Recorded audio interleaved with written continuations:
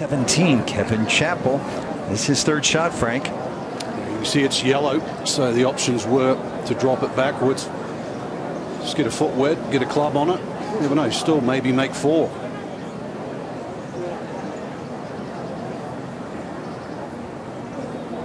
Obviously can't ground it.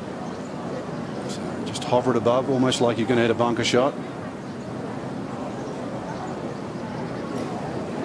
Might have been nice to dip your toes in some cool water yesterday. It was into the 90s, but has cooled down considerably. Nearly 30 degrees less. See the flag just 5 paces on. What